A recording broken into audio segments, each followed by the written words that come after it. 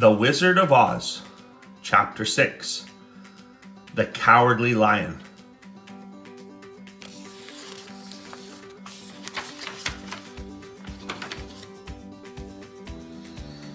All this time, Dorothy and her companions had been walking through the thick woods. The road was still paved with yellow brick, but these were much covered by dried branches and dead leaves from the trees, and the walking was not at all good. There were few birds in this part of the forest, for birds love the open country, where there is plenty of sunshine, but now and then there came a deep growl from some wild animal hidden among the trees. These sounds made the little girl's heart beat fast, for she did not know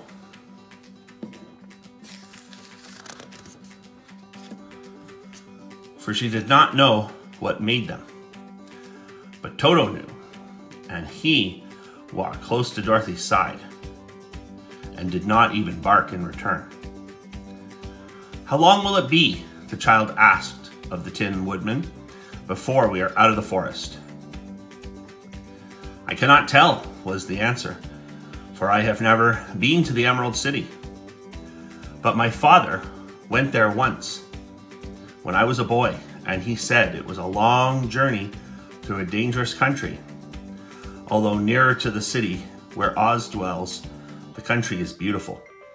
But I am not afraid so long as I have my oil can, and nothing can hurt the Scarecrow, while you bear upon your forehead the mark of the Good Witch's kiss, and that will protect you from harm." "But Toto," said the girl anxiously, "what will protect him?"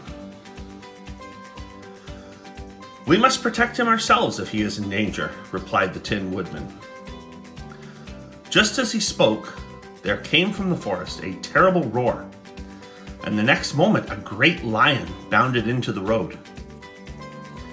With one blow of his paw, he sent the Scarecrow spinning over and over to the edge of the road, and then he struck at the Tin Woodman with his sharp claws. But to the lion's surprise, he could make no impression on the tin, although the Woodman fell over in the road and lay still. Little Toto, now that he had an enemy to face, ran barking toward the lion, and the great beast had opened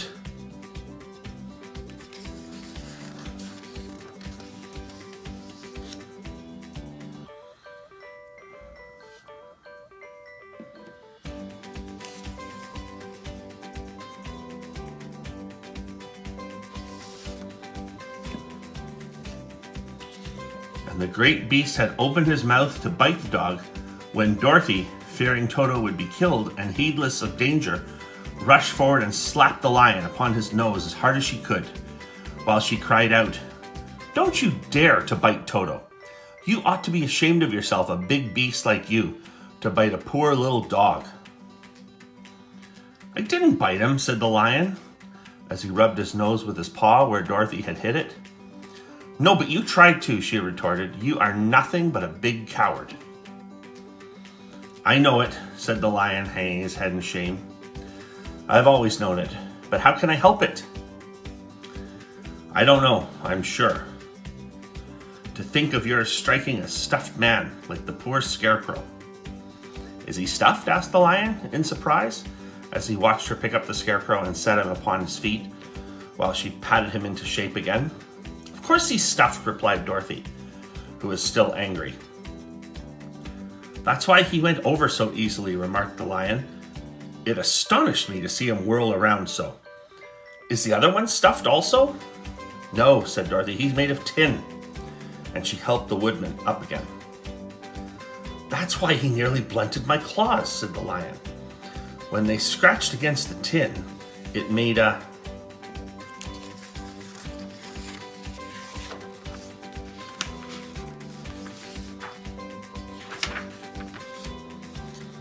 "When they scratched against the tin, it made a cold shiver run down my back."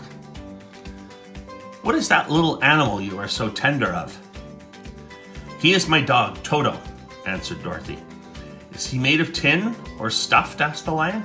Neither. He's a meat dog, said the girl. Oh, he's a curious animal and seems remarkably small now that I look at him. No one would think of biting such a little thing except a coward like me, continued the lion sadly. What makes you a coward? Asked Dorothy, looking at the great beast in wonder, for he was as big as a small horse. It's a mystery, replied the lion. I suppose I was born that way.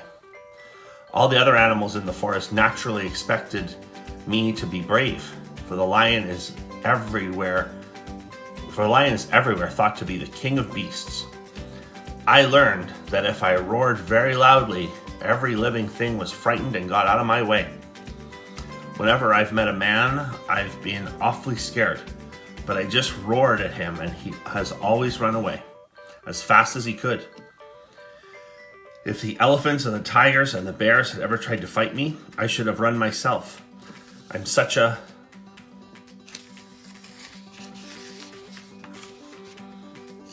coward. But just as soon as they hear me roar, they all try to get away from me, and of course I let them go.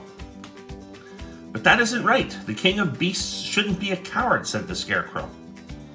I know it, returned the lion, wiping a tear from his eye with the tip of his tail. It is my great sorrow and makes my life very unhappy. But whenever there is danger, my heart begins to beat fast. Perhaps you have heart disease, said the Tin Woodman. It may be, said the lion. If you have, continued the Tin Woodman, you ought to be glad, for it proves you have a heart. For my part, I have no heart, so I cannot have heart disease. Perhaps, said the lion thoughtfully, if I had no heart, I should not be a coward. Have you brains? Asked the scarecrow. I suppose so. I never looked to see, replied the lion. I'm going to the Great Oz to ask him to give me some, remarked Scarecrow, for my head is stuffed with straw. And I'm going to ask him to give me a heart, said the Woodman. And I'm going to ask him to send Toto and me back to Kansas, added Dorothy.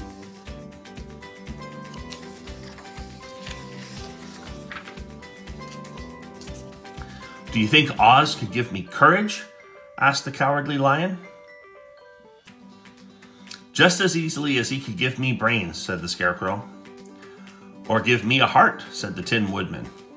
Or send me back to Kansas, said Dorothy. Then if you don't mind, I'll go with you, said the Lion, for my life is simply unbearable without a bit of courage. You will be very welcome, answered Dorothy, for you will help to keep away the other wild beasts. It seems to me they must be more cowardly than you are if they allow you to scare them so easily.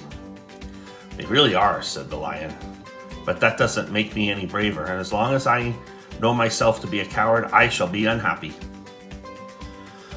So once more the little company set off upon the journey, the Lion walking with stately strides at Dorothy's side. Toto did not approve this new comrade at first, for he could not forget how he had nearly been crushed beneath the lion's great jaws. But after a time, he became more at ease, and presently Toto and the Cowardly Lion had grown to be good friends. During the rest of that day, there was no other adventure to mar the peace of their journey. Once, indeed, the Tin Woodman stepped upon a beetle that was crawling along the road and killed the poor little thing. This made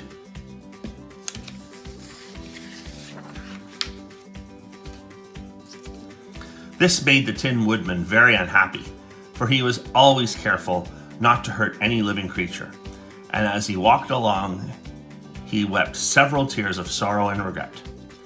The tears ran slowly down his face and over the hinges of his jaw, and they were rusted. When Dorothy presently asked him a question, the Tin Woodman could not open his mouth, for his jaws were tightly rusted together. He became greatly frightened at this and made many motions to Dorothy to relieve him, but she could not understand.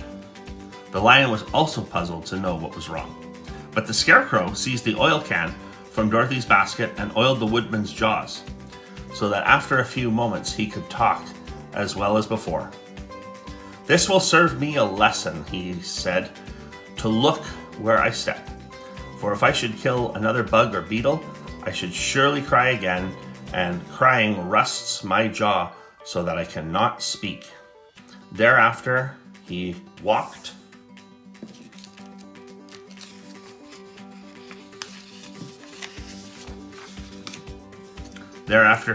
very carefully with his eyes on the road, and when he saw a tiny ant toiling by, he would step over it so as not to harm it. The Tin Woodman knew very well he had no heart, and therefore he took great care never to be cruel or unkind to anything. "You people with hearts," he said, "have something to guide you, and need never do wrong. But I have no heart, so I must be very careful. When Oz gives me a heart, of course I needn't mind so much." The end.